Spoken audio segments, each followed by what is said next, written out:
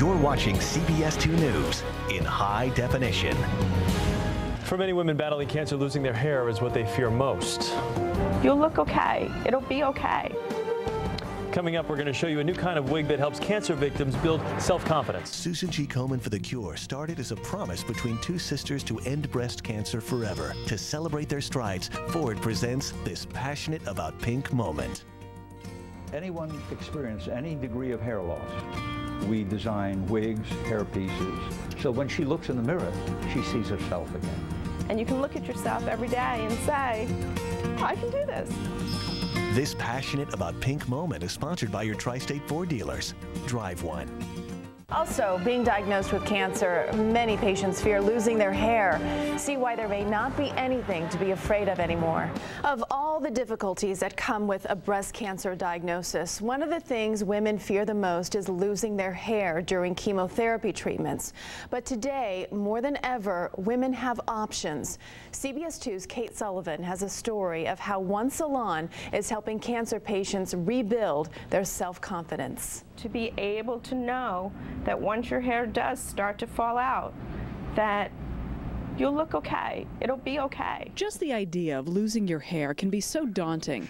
Debbie Katz knows firsthand, having gone through chemo 4 years ago. She's going through it again right now. It's tough, but family and friends are helping her through it. And this time around, there's a new addition to her support team. Proper way to position the hair, Deborah, is 4 fingers from the top of the eye. Joseph Paris, a master wig maker with a remarkable new approach to hair loss. He calls it the Medical Hair Prosthesis System, or MHP. The key is that Paris uses a person's own hair to make a wig that's unique to every woman. We harvest the hair from the back of the head, and we take out a 1-inch strip, and then we replace it into the front hairline, so when she looks in the mirror, it's totally undetectable, and it is her own hair. So psychologically, this has tremendous benefits in the recovery process. Since many patients start losing their hair by the second treatment, Paris says it's important to get fitted early so that the wig will be ready when you need it.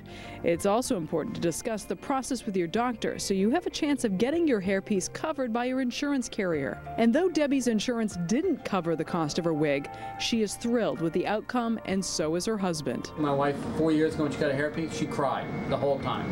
When she came down here, he put the hairpiece on her, she smiled, and I'm not kidding. Within seconds, he put the hairpiece on her, and she was smiling, sitting looking in the mirror.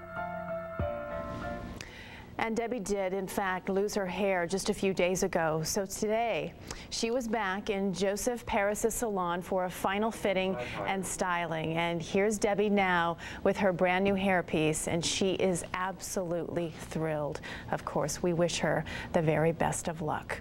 To hear more inspirational stories about fighting and surviving breast cancer, we hope you will watch our CBS 2 special, Race for the Cure. That's Saturday, September 6th at 7 p.m. Mark your calendar for that. You'll want to watch that.